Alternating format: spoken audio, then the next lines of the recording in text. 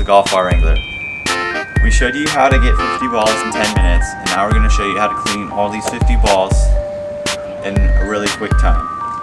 So the first thing we're going to do is generally wash it off just lightly, and most of the dirt will just come right off pretty easily.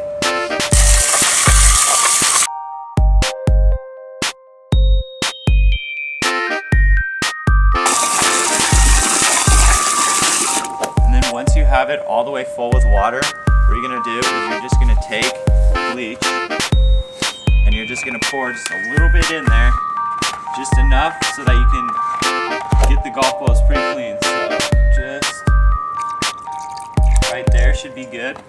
And then you're just going to spray a little bit more water in to mix it all in. And then once you spray all the water in,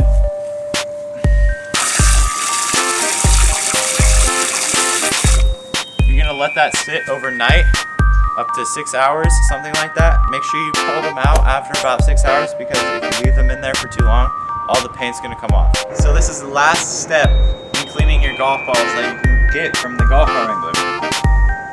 All you're gonna do is take one golf ball out, look at the dirt, wipe it a little bit,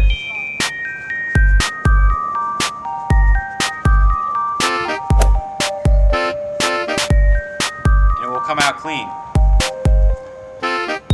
All of the golf balls should come out pretty clean.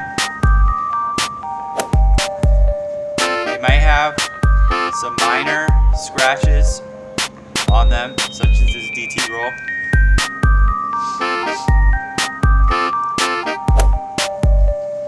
If they don't come out perfectly white,